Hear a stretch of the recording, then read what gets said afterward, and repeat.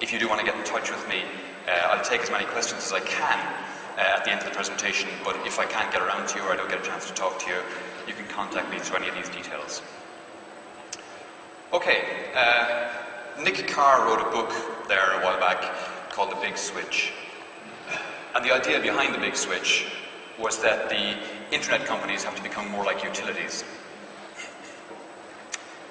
Great idea, he's absolutely right, but we're taking that idea and we're turning it on its head in this presentation, and we're saying now that the utility companies are going to have to become more like the internet, and they're going to have to embrace core Web2.0 principles to move forward and survive in this new data-enabled era that Dion Hinchcliffe referred to this morning. This is Alexander Graham Bell, the inventor of the telephone. This is him with one of his first telephones. If you were to put Alexander Graham Bell in front of any of these babies today, these smartphones, he'd be scratching his head, wouldn't have a clue what to do with them. This is Thomas Edison, famous for the invention of the light bulb, amongst other things, but also inventor of the electrical grid, the distribution mechanism for electricity globally.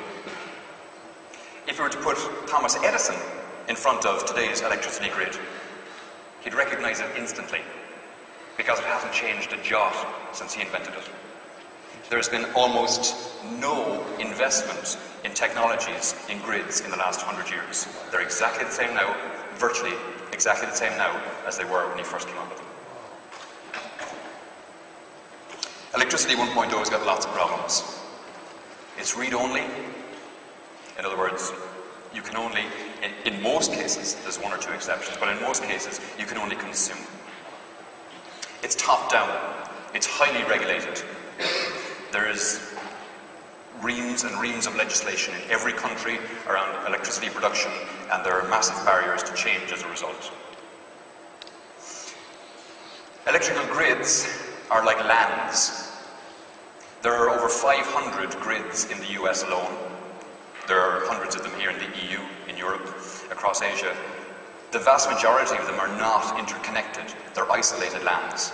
So, for instance, if you look at the US example, you can have states in the US with grids where the wind is blowing, they have massive excesses of energy, and states or counties alongside them with massive peaks in demand and no way for the two to share electricity.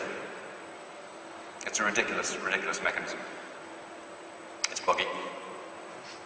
You've seen massive rolling blackouts and obvious brownouts all the time. You had the big example of the northeastern states in the US a couple of years back when the whole place went down for almost 3 days. Grids are dumb. They're unbelievably dumb. They're dumb like you wouldn't believe, seriously.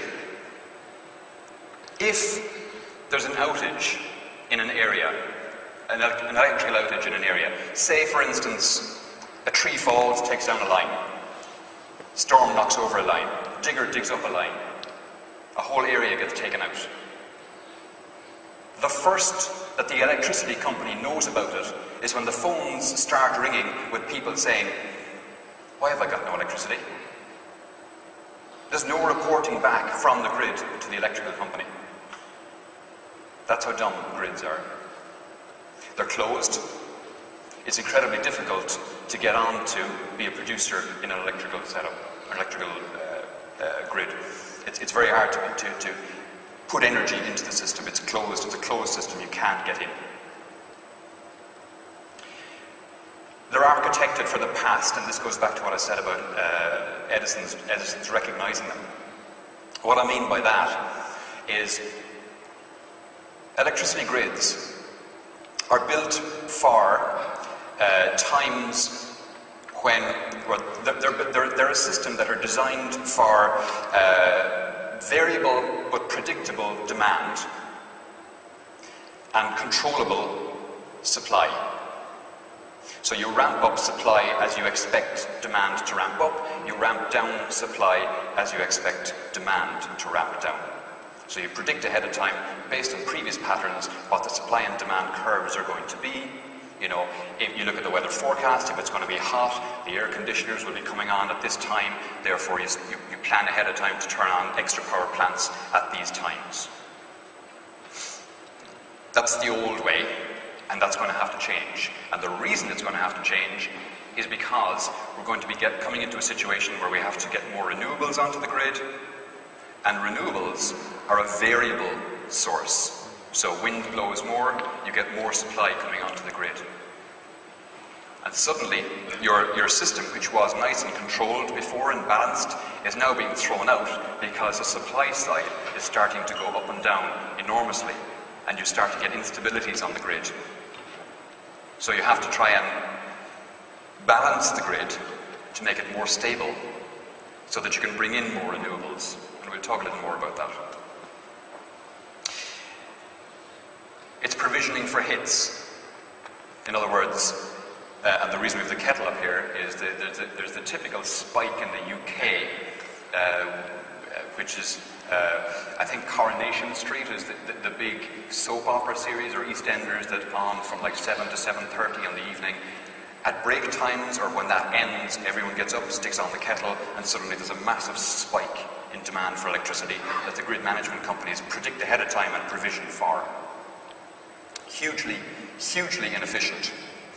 I was talking to Martin Buer from Amazon Web Services yesterday, and just talking to him reminded me of a presentation that Mike Culver, one of their evangelists, gave in Cork last year. And he used this slide, and I think it's a brilliant slide. It's a slide which shows the traffic graph for the website of the Australian Open. And you can see the Australian Open very obviously happens every year, 2006, 2007, 2008, around January. And you get a massive spike in interest, and therefore this is the absolute reason why you want to be using cloud computing, because you don't want to be provisioning for the top of that spike. You don't want to have those servers sitting idle for 11 months of the year. So cloud computing is massively efficient.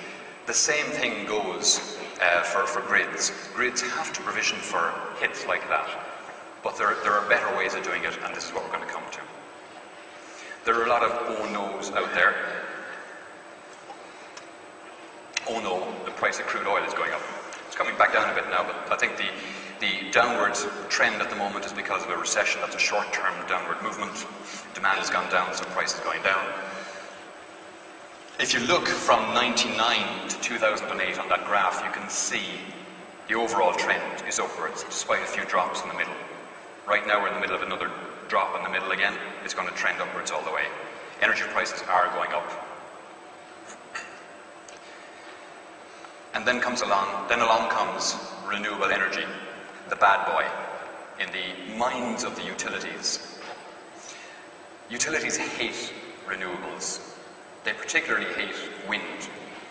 And that's a problem, because wind energy right now is the only economically viable renewable. Solar is getting better, it's becoming more efficient, it's starting to become more economically viable, but even still right now, wind is the most economically viable one. It's variable, it causes the grid management companies all kinds of problems, as I was outlining there, with the instability of its supply. So they can't control the supply, so it causes them massive problems. So this is, for utility companies, wind energy is the real bogeyman.